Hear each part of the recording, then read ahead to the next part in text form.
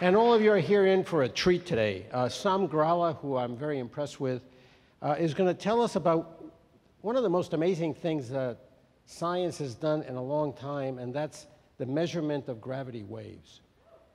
And he will describe it to us, and at the end of the evening, we'll have a quiz. But Sam is a theorist working on gravitational physics and relativistic astrophysics.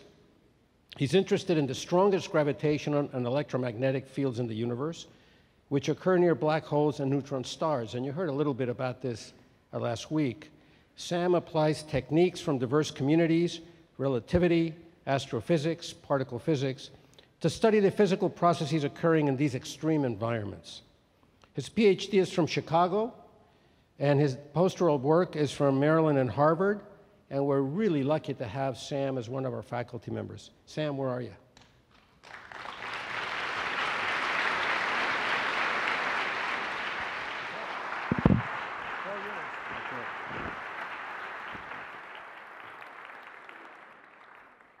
Well, what a pleasure to be here in this beautiful hall, in this great university, in this wonderful city. I'm a newcomer to Tucson. I've been here less than 2 years. So I thought I'd start by telling you the story of how I came to the University of Arizona. When you're a young theoretical physicist, you apply widely, and you hope you get some interviews, which fortunately I did. Now, a job interview for a professor job is a little different from a normal job interview. It's really more like 20 or 30 interviews right after each other. You meet with everybody, professor after professor, half-an-hour meetings. You barely have time to pee. If you're lucky, in the midst of all this, you get to meet with the dean. Now, I had a thing I did with deans on job interviews. The first thing I would do when I got in the dean's office is I'd take out a book and I'd start reading it. That would get the conversation started, usually with something like, "What are you doing?" Then I'd say, "You tell me one thing. If you're in a vehicle moving at the speed of light and you turn on your headlights, do they work?" And Dean Joaquin Ruiz at the U of A was the only one who did not immediately throw me out of the room. Okay, I made that one up. That's a recycled Stephen Wright joke. But the comedian Stephen Wright has his interviewee in his joke ask a really deep question. You go at the speed of light, you turn on your headlights, what happens? This is a good question for 2 reasons. First, it pushes us outside of our comfort zone, right? You think you kind of know how light works from living with light all around you, but as soon as you ask a question involving where you're moving like the speed of light, you get a little confused. Maybe you don't understand light so well because you're used to not moving that fast. The second reason Stephen Wright's question is a good one is because it's reasonably precise. It's not some vague, "Can you make light stop?" It's some pretty precise sequence of actions. You get in your car, you get it up to light speed, and you pull the lever that would normally turn the lights on. What happens? What happens? These kinds of questions that are reasonably precise yet push us outside our comfort zone are called thought experiments. And Einstein really was the pioneer of the thought experiment. He called them Gedanken experiments in German. This is not exactly the kind of thought experiment Einstein did, but it's close. And the answer to this particular conundrum was given to us by Einstein. The answer is you can't go that fast.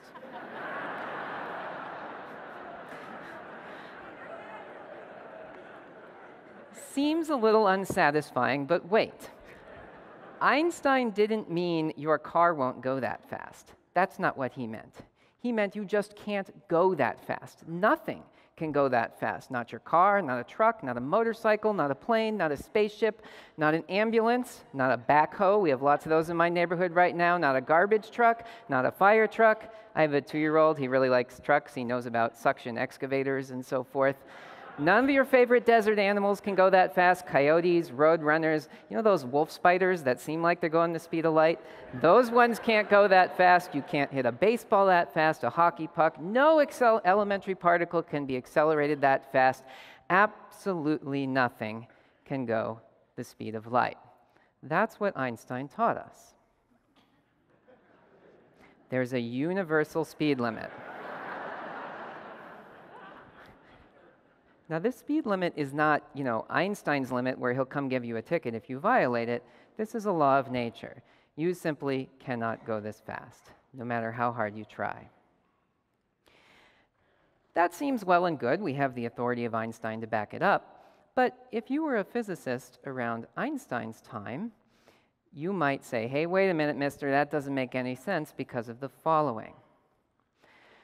I don't know about you guys, but I have memories from when I was a kid, riding in the backseat of my car, parents driving me on the freeway. You're watching the scenery go by, and then all of a sudden, whoosh, right? A car whizzes by you. Of course, they're just driving 60 miles an hour or so too, but they're going in the opposite direction. So to you, they're going 120 miles per hour. And there's a formula, V equals V1 plus V2, that if you wanted to, would tell you how to compute this. And it's really kind of indisputable, this formula, right? What is speed? It's how far you go in how much time.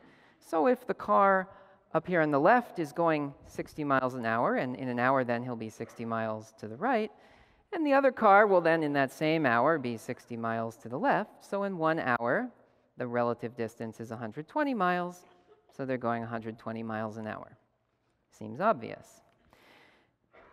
The person who is skeptical of Einstein now says, well, what if I'm going at 75% the speed of light? Now this obvious formula tells me that I measure the other car, whoosh, the one going by me, moving at 150% the speed of light, which is supposed to be impossible. So here's another thought experiment that seems to reveal something self-contradictory about this universal speed limit. We now have a situation that theoretical physics calls a paradox. We have two laws that we really believe, but they're incompatible. You can't have the universal speed limit and the formula V equals V1 plus V2. If you were a lesser physicist, you might think, okay, well, we know V is V1 plus V2. That's utterly trivial and obvious, so Einstein must be wrong. But if you're Einstein, you think, we don't really have any good experimental evidence that V equals V1 plus V2 when you're moving near the speed of light. We've only done those experiments at 60 miles an hour, which might as well be standing still compared to light. So which of these do we keep and which do we discard? We keep the speed limit. It turns out that formula is wrong. Now, as Professor Dinas emphasized in the first lecture in this series, if you were here, physics doesn't discard laws. We don't establish laws and then find out they're false. Instead, we realize that certain laws may not apply as widely as we thought they did. In this case, V equals V1 plus V2 is perfectly true at 60 miles an hour, but it is not true near the speed of light. And Einstein derived the correct law. It's now up there on your right. You don't have to worry about the details in the law. The point is, it reduces to the old law when you're going slow, and it's compatible with the other law of nature. So we've resolved the paradox. So now, you're not going to measure 150% light speed. If you did the measurement, you would in fact get 96% light speed. If you actually got your Doppler radar, this is what you would measure, the other car moving relative to you. So everything is happy with the idea that nothing can go faster than the speed of light. So what have we learned? Is it about cars? Well, it would also work for trucks. Motorcycles, planes, spaceships, ambulances, backhoes, dump trucks, fire trucks, wheel trenchers, suction excavators. All of your favorite desert animals would observe this law. All of your favorite balls, if you played sports, would observe this law. Elementary particles. It's true for everything. When you think about it, it's not really about the stuff of the universe. This law doesn't care if you're a Gila monster or a backhoe. This law is about something more fundamental. It's really about space and time itself. Now, why do I say that? Well, think about how I argued a minute ago that this original V equals V1 plus V2 law was so obvious. I said, well, the car up there is going to be 60 miles to your left after an hour, and the other car is going to be 60 miles to your right, so they're 120 miles apart in 1 hour, 120 miles an hour. That argument gives a wrong conclusion. The only slop in that argument are the concepts of space and time, the idea that if one goes 60 this way in an hour and the other goes 60 that way in an hour, that they're now exactly 120 apart in exactly 1 hour. That seems obvious to us, but that's not actually the way space and time work. Einstein taught us that you can't just add space and time together in the simple way that you think. The theme of our lecture series is Rethinking Reality, and this was a big one. This was 1905, special relativity. Einstein really rethought reality in a big way. Let me ask you another question. If I have a feather and a hammer, I let them go, which hits the ground first? Well, in this room, the feather would float down, and the hammer would go wham, hit the floor, maybe damage the stage. But if we did this experiment on the moon, where there's no air, there's just gravity, in fact, the feather and the hammer would fall at the same rate. Now, this is something that has actually been known about gravity since the time of Galileo, but the Apollo astronauts actually did this on the moon to dramatize it. There is actually a video of dropping a hammer and a feather on the moon. So this dramatizes something that's unfamiliar about gravity, but absolutely true, that gravity, like the other laws we have been talking about, acts on everything in the same way. Can you guess what I'm going to put up on the screen now? That's right. I could drop a truck, a motorcycle, a plane, an ambulance, a backhoe, a Gila monster, a bark scorpion, and a wolf spider. They would hit the floor at the same time if there were no air. Gravity acts in the same way on everything. Now, here's Einstein's perhaps greatest insight in a life full of great insights. Gravity, since it acts the same way on everything, is also somehow not about the stuff it's acting on. It's more fundamental. It, too, is just about space and time. Einstein had this idea, and 5 minutes later, it was still an idea, and 10 minutes later, it was still an idea, and it took him 5 or 10 years, really, to flesh this idea out and turn it into equations. And the very first thing he had to do to flesh this idea out was to start listening to his mathematician friend, Hermann Minkowski, who had been harping on him, saying, no, no, no, time and space aren't separate in your theory. In your theory, Einstein, you should think of time and space as space-time. They need to go together. So Einstein got on board with this idea that there should be space-time, 3 dimensions of space and 1 dimension of time, and that somehow gravity should just be space-time. And through much hard work, he hit on the idea that what gravity is the curvature of space-time. Now that's a kind of weird set of words. Why would he say that? Well, we all kind of know what curvature is for, objects in space.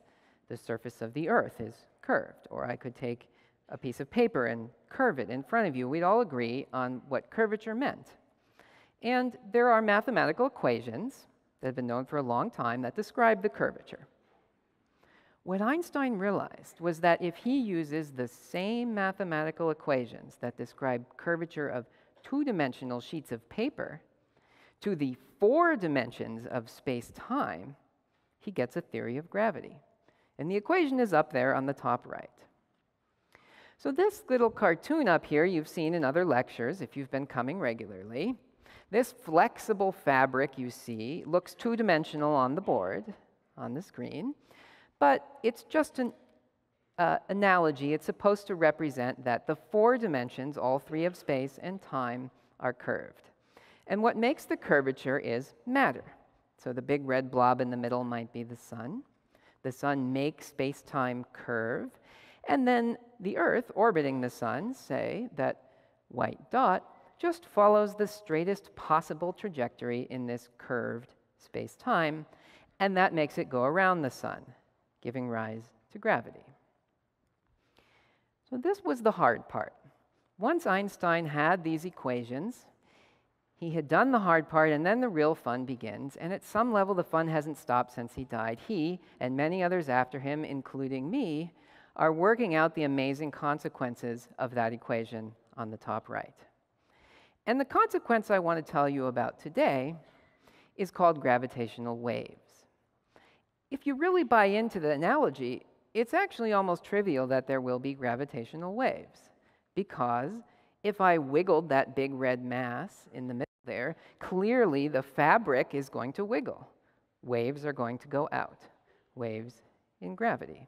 And indeed, Einstein got that equation in 1915, and in 1916, 1 year later, he had gravitational waves. Another good analogy for gravitational waves is waves on a pond. I don't know about all of you, but I don't float very well. So if I go out in a pond and try to float, I end up kind of thrashing all around, and I look a little bit like the gentleman in that picture. There's waves going out all around me. Now, if it was a really big pond, maybe a huge lake, and we're on shore, and we can't see the man thrashing around, we might still be able to learn that there was some thrashing going on, because back at shore we would see some waves. So you have to imagine a really still day where the pond doesn't have any waves on it at all. You're sitting on the shore, then all of a sudden you see some ripples come in. You might be able to learn from those ripples. You could put a bob in the water to measure the ripples, and you might be able to learn that there was thrashing around going out there, and if you're really good, you might be able to tell certain properties, like how big the man was, how hard he was thrashing, what frequency, and so forth. That's really the basic idea of gravitational waves, except now, instead of a pond, we have space-time. So you have some thrashing around in space-time. Here we have a pair of distant black holes, more on that later, but they're thrashing around in space-time, and so gravitational waves go out, and back on Earth, you can try to measure these waves.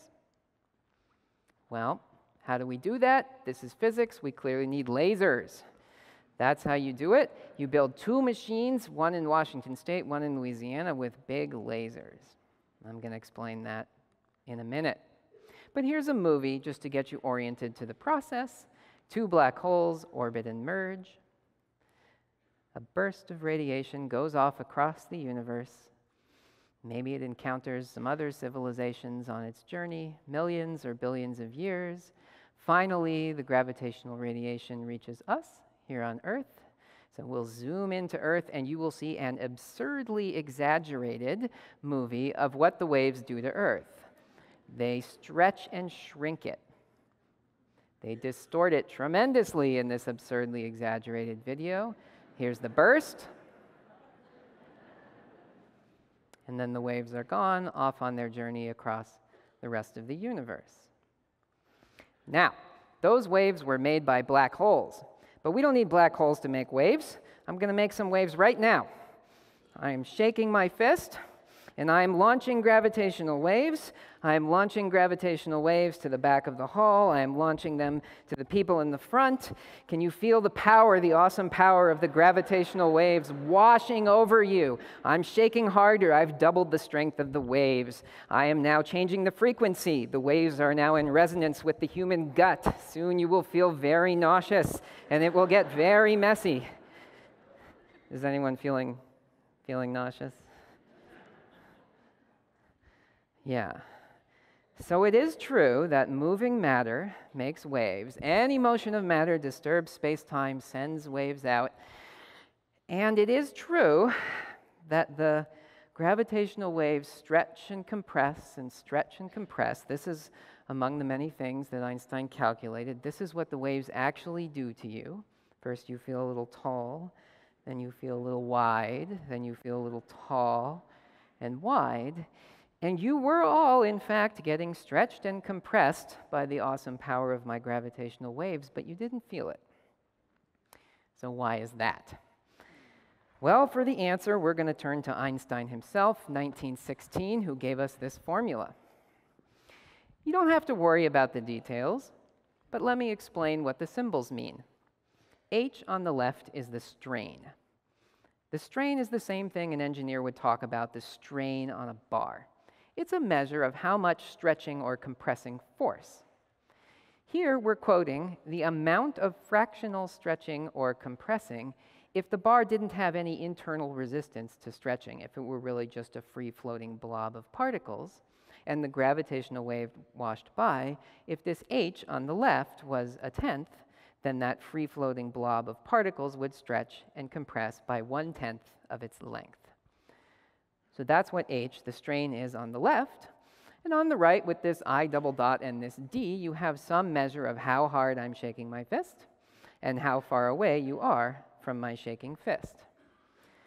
But the elephant in the room here is the number on this slide, 10 to the minus 44. 10 to the minus 44 is a number so small, I don't think it comes up even in physics. I have never heard of a number this small. This number is as if you took an atomic nucleus and you lined up atomic nuclei all the way across the visible universe. That would take about 10 to the 44 atomic nuclei.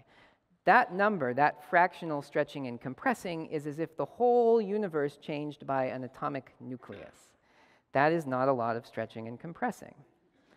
And so when Einstein saw this, he surely thought, well, that was a nice theoretical point I made, but we are never going to see these. This is far too small. This is just theoretical physics, never experimental physics. Everything changed when neutron stars and black holes were discovered in the 60s and 70s. If you came last week to hear Professor Rozelle, you learned a lot about neutron stars and black holes. They're unimaginably dense objects. A neutron star has the mass of the sun in the size of Manhattan. That makes the density of a neutron star the same as an atomic nucleus. It's like an atomic nucleus the size of Manhattan. It's a totally bizarre object. But if you took two such atomic nuclei the size of Manhattan and you had them orbit each other at 100 or 1,000 times a second, which they can do, that's a pretty hard fist shake, right? That might make some gravitational waves. That can turn that 10 to the minus 44 into a whopping 10 to the minus 21. 10 to the minus 21 is also an extremely small number, and if you're me, you give up. But if you are one of the ingenious experimenters and theorists who thought up the experiments I'm going to tell you about next, you say, wait a minute, 10 to the minus 21, if I build a kilometer-scale device, that's distance changes of less than a proton radius, but I think I might be able to do that. And Ray Weiss at MIT drew this sketch on the bottom left in an internal MIT journal. And together with Ron Drever, Kip Thorne, and many, many other important players, they put together the Laser Interferometer Gravitational Wave Observatory, LIGO. Now, it's a little glib to do this in one slide and say 40 years, $1 billion, and 1,000 scientists. So I want to take some time to really emphasize how amazing this project is. As I'm going to describe in the rest of my lecture, this experiment has made a real breakthrough, the likes of which comes along, in my opinion, once every 100 years at most. This is a real breakthrough. And this experiment really was 40 years in the making. And the National Science Foundation and research universities in the US provided all the seed funding for the initial prototypes. The NSF picked it up and funded it starting in 1994, and over 20 years they kept it going over changes of Congress, changes of administration, changes of NSF program director. Everybody had the vision to see this risky but high reward project through, and we should be proud as American taxpayers that through our elected and appointed representatives, we supported this project. So, what is LIGO? There's two LIGOs. There's one in Washington State. There's one in Louisiana.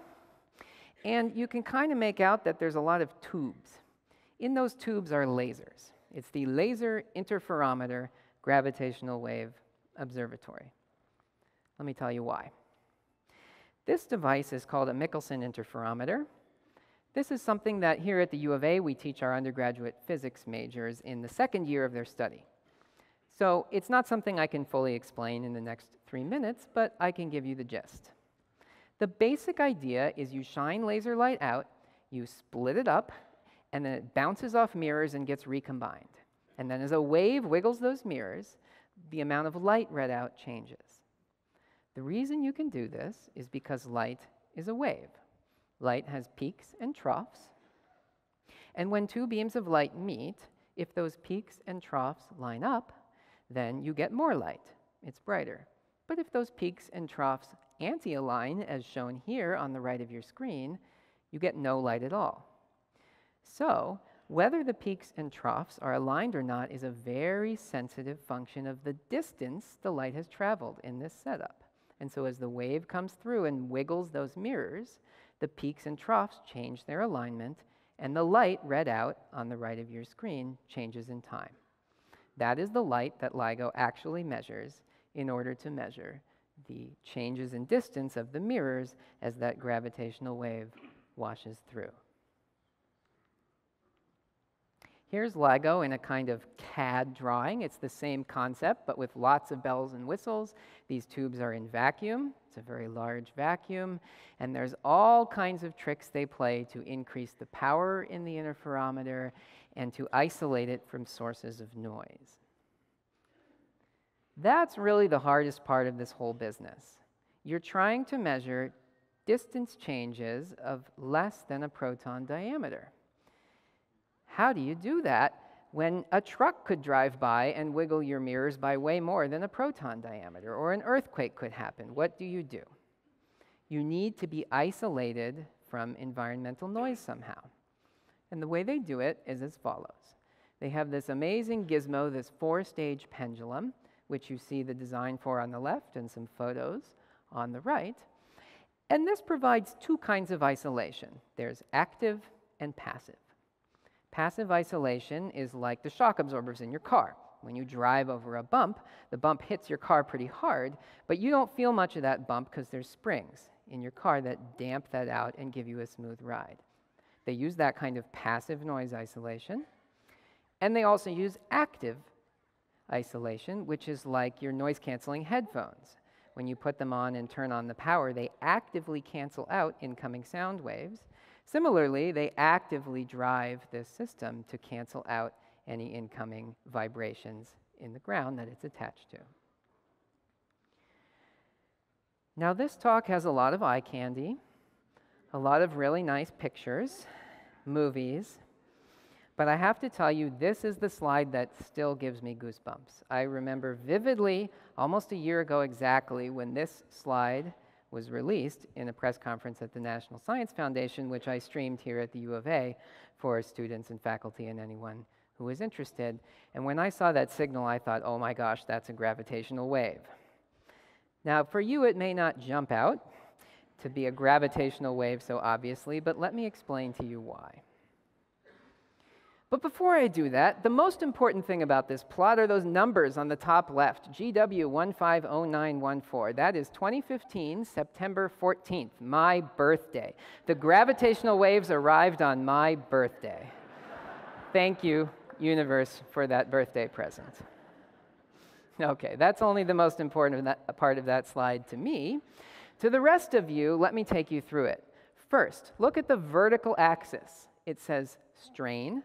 That's that fractional stretching and compressing, and it says 10 to the minus 21. This is from the scientific paper. They did it. They measured those wiggles that you see in red are changes in distance of a part in 10 to the minus 21, less than a proton diameter. The x-axis, the horizontal axis, is time. Notice all this happened over just a fraction of a second. And now let's look at the red signal. The red signal is what the device in Washington State measured. That's the readout, which represents the changes in distance of the two mirrors. Is that a gravitational wave? Is it a truck driving by? Is it an earthquake? How do we know? Well, on the second slide, you see that same data on the right overplotted with the data from the other observatory in Louisiana, all the way across the US, and they line up perfectly. There's no way that the same truck drove in front of Hanford and drove in front of Louisiana at exactly whatever it is, 3 milliseconds apart, the time for the gravitational wave to come from one to the other in exactly the same way. They did a bunch of fancy statistical analysis to put some numbers to say that, yes, that's not what happened, and yes, that's really a gravitational wave. But this is why I knew right away when they put it up on screen that this was a gravitational wave. This signal was so loud that you didn't have to do any of that fancy statistical stuff. It just says, wow, gravitational waves from outer space.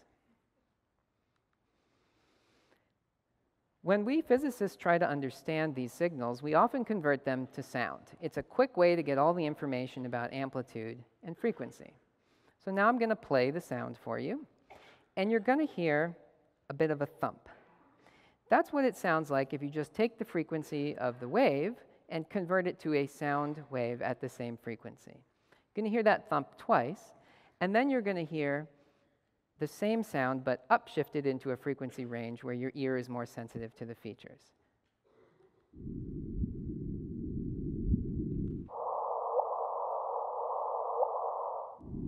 Hear it again.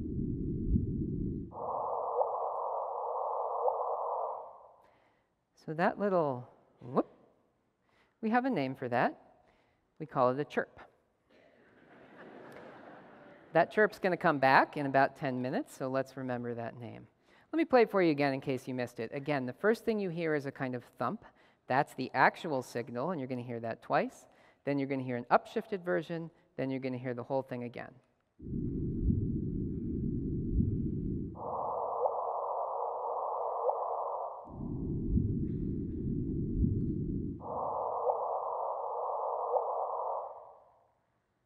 Those are the waves from a binary black hole, two black holes that merged 1.3 billion years ago, 1.3 billion light years away.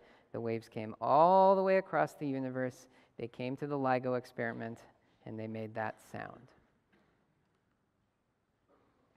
How do we know these are actually merging black holes, like I said?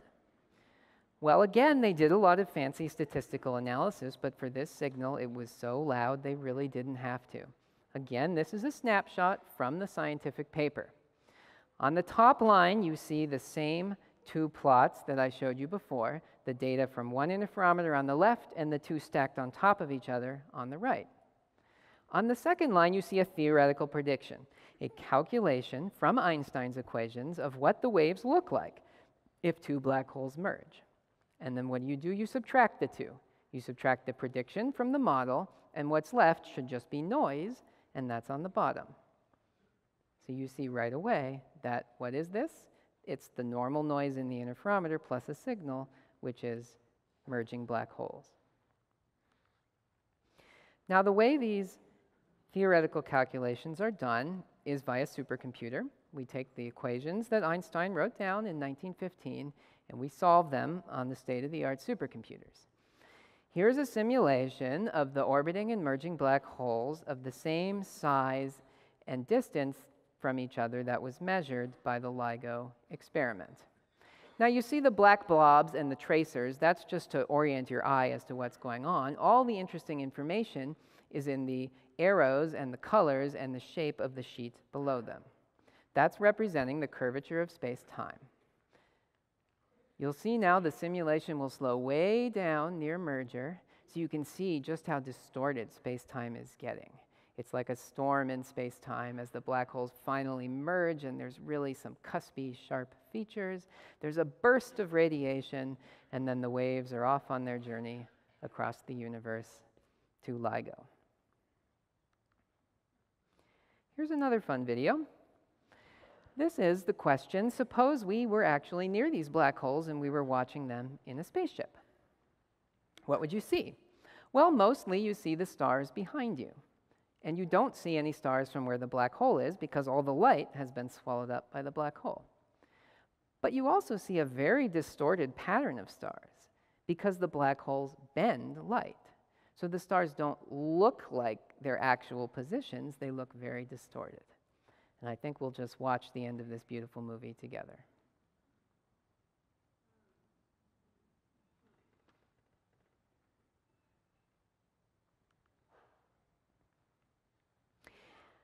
Let me tell you what they actually measured for this system. It's not about just detecting gravitational waves, it's also about doing astrophysics, finding out what's out there.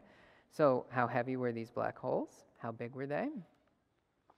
The larger black hole was 36 solar masses, meaning it had the mass of 36 suns. So I've drawn 36 dots to represent that. This was reported in the scientific paper. The other black hole was slightly smaller. It had the mass of 29 suns. And then they also measured the mass of the final merged black hole, which was 62 suns.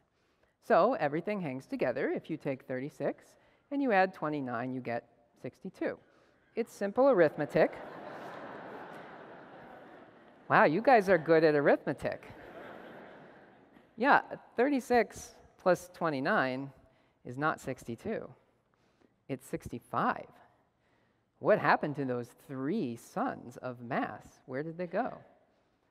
Believe it or not, all of those 3 suns of mass, the weight of 3 suns was radiated away in pure energy carried by those gravitational waves. This is E equals mc squared energy, Einstein's other equation, right? Except if you think about the normal way we use E equals mc squared energy, you know, something really impressive like atomic weaponry, right? Atomic weaponry releases some tiny fraction of the E equals mc squared energy inside your, warhead, which is not the mass of the sun. Here, you're releasing all of the E equals mc squared energy of 3 suns. That is a ton of energy, and you're releasing that in just a fraction of a second. And in fact, during that fraction of a second when these black holes merge, they're releasing more energy per unit time, they're brighter than the whole rest of the universe combined. As theorists, we knew this. Einstein's equations are well established. We know how to solve them on computers. We can calculate that when you merge a 36 and a 29 solar mass black hole, you radiate away 3 solar masses of energy. And we talked about this, but now we've actually observed it happen in nature. It's fantastic. Another really fun part of LIGO's story is this amazing signal I've been telling you about, which arrived on my birthday, September 14, we almost missed. The LIGO experiment decided to start their observing run on September 12th. And the founder of LIGO, Ray Weiss, was dragging his feet. He said, oh, it's not quite calibrated. We don't want to start. Let's get it perfect. But the younger crowd convinced him to go for it, and we're glad he did, because 2 days after they turned it on, right? This thing's been in the works for 20, 40 years. 2 days after they turned it on, they measured this spectacular signal. They saw something else in October, which is probably a signal. They're not sure yet. And then another confirmed one in December. Then they took the experiment down, upgraded some of the optics, improved the seismic isolation, and they're observing again now. Already, just from one measurement, we learn a little astrophysics. First of all, we learn that black holes can find each other and merge. That's not obvious. Predictions for how many black holes there would be and how often they would merge were all over the map. Now we have tight constraints on that. And we really discover a new type of black hole, because previously, from X-ray studies, there in the purple, we knew there were black holes of around 10, 15 solar masses. And from other studies, like what Professor Ozell told you about last week, we knew there were giant black holes of 1 million solar masses. And now we know that there are also 40 and 60 solar mass black holes. So that's the weight of these black holes. What about the size? Well, to set the scale, I'll give you a map of the eastern United States. I think that's the part I'd like to blot out with black holes right about now. There's the signal I've been telling you about. That's how big those black holes are. There's the candidate signal, and there's the smaller black holes that were also measured. So these are, state-sized objects with the mass of 30, 40, 50, 60 suns. LIGO is just the beginning. We have 2 detectors, LIGO Hanford and LIGO Livingston. Those are the ones that made the detection, but there are many more detectors around the world, either operational, coming online, being built, or planned. And in 5 to 10 years, we should have all 6 of these detectors working in Germany, the GEO detector, Virgo in Italy, LIGO India in India, and CAGRA in Japan. It's great to have more detectors because gravitational waves are a little bit like sound. You don't really know where a sound is coming from. If you have 2 ears, you can sort of tell where it's coming from, but not very precisely. If you have 3 ears or 4 ears, you could start to tell more precisely, and if you have 6 ears, you can really start to get a good handle on where that sound is coming from. So if we have 6 detectors, we can really tell where in the sky the gravitational wave is coming from, and we can tell our astronomer friends, hey, go point your telescopes over there, you might see something interesting. When we have these 6 detectors, and even before, we have a lot of fun ahead of us. We're super excited about the first signal we saw, merging black holes, but we're going to see a lot more. I'm sure LIGO has already seen more black holes, although they don't tell people who aren't officially in the collaboration, but I've heard rumors. There are supernova explosions. When stars end their lives and explode, they make these giant explosions. That probably makes some gravitational waves. We'll hope to observe those. My personal favorite is merging neutron stars. Again, a neutron star is matter at the density of an atomic nucleus. We don't know very much about matter at the density of an atomic nucleus. So we're going to learn a lot of nuclear physics if we can start seeing a lot of merging neutron stars, because those waves carry information about the process of merging. We'll see rotating neutron stars, and perhaps most excitingly is the question mark on the right. Because we've really opened a completely new window on the universe here with gravitational waves.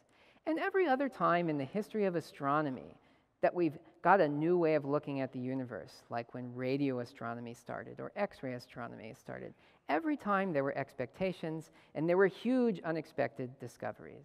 So perhaps most exciting are the things we don't know about that we will discover with this new way of seeing the universe. I'll change gears a little bit and tell you about my own research. I work a lot on gravitational waves, and one question we asked recently was, what if a black hole spins really fast? You can spin a black hole, and you can spin it really fast. You can't spin it at the speed of light. Nothing can go faster than light, but you can get it really, really, really close, at least in principle. So here's a sound of a waveform that is from a normal black hole. This is theoretically generated. We just made this on our computers as part of the research. But this is just a comparison signal for what a normal black hole merger sounds like.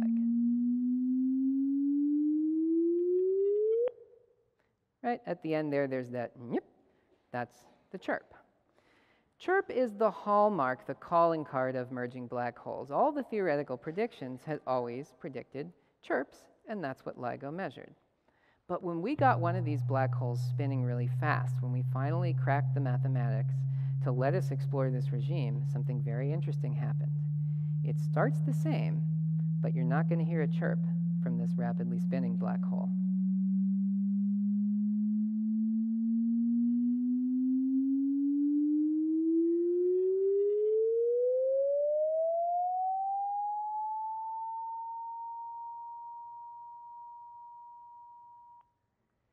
It just sits on a single note and it fades away. We called that a song. It's very different. It's not nyip, it's nya.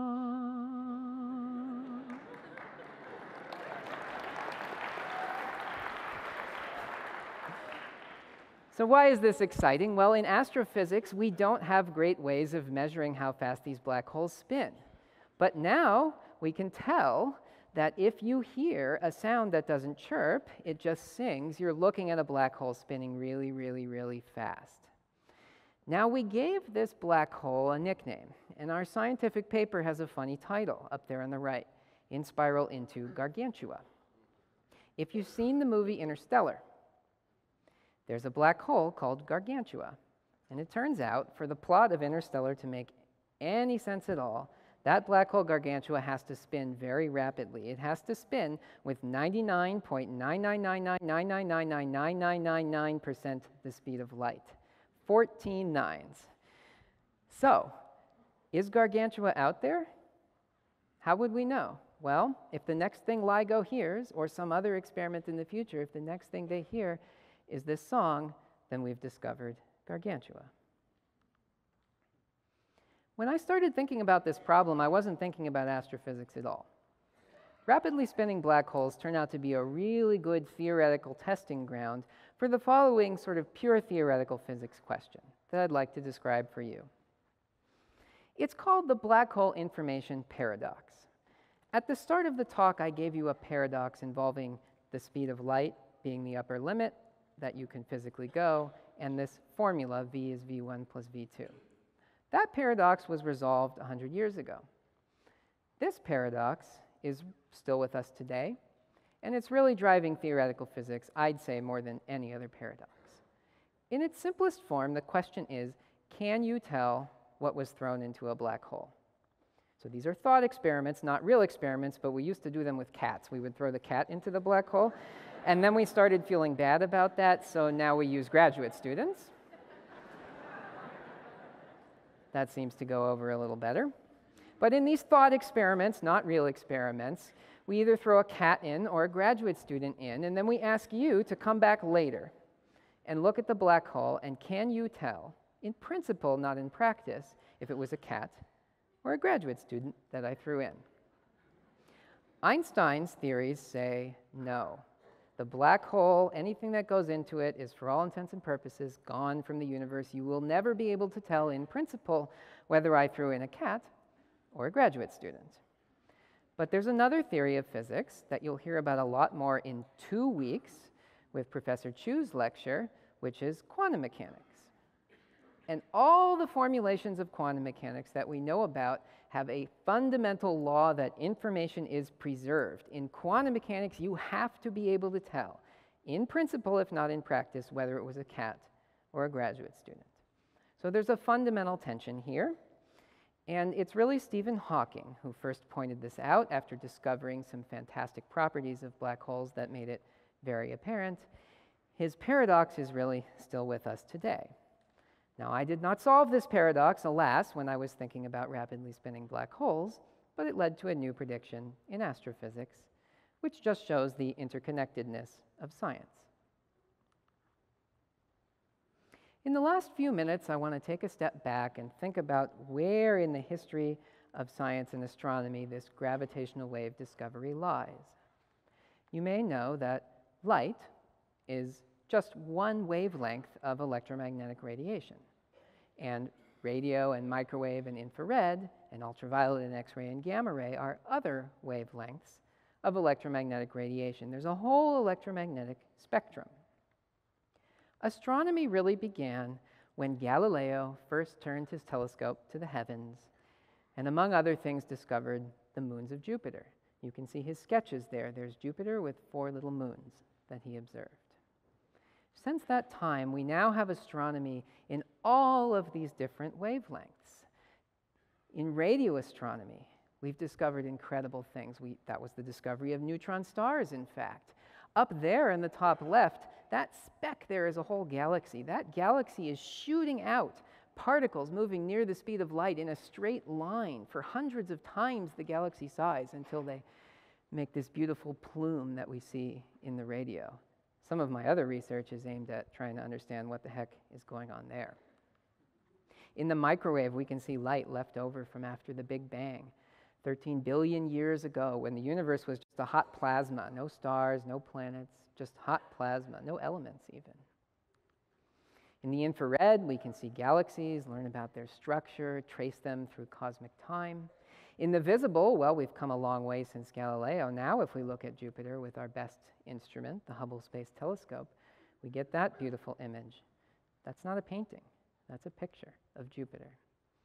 In the ultraviolet, we can see the storms on the surface of the sun and learn about plasma physics at high temperature.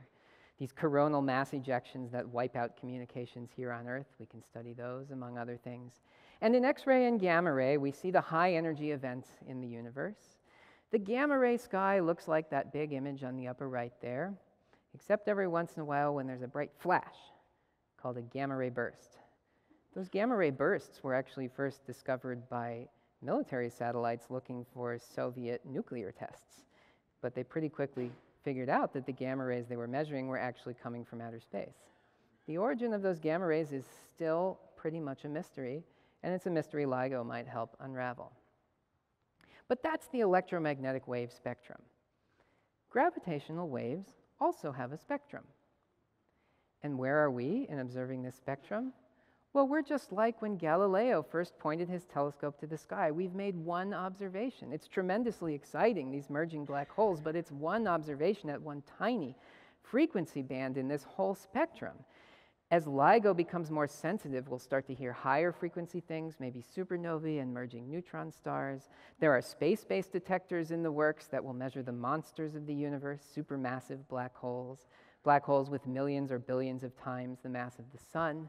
There are other detectors that get us to even lower frequencies where we might hear cosmic strings, or if we're very lucky, gravitational waves from the Big Bang itself.